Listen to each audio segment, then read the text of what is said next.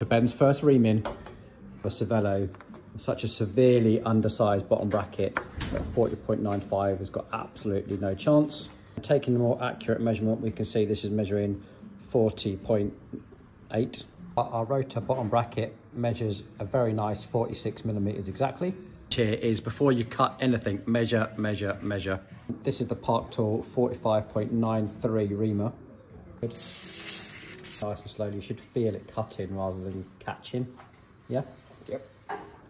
Give this a wipe and it should be beautifully smooth, correct size bottom bracket hole. Fitting, we're using 7649 activator and a medium strength 641 retaining compound. Perfect.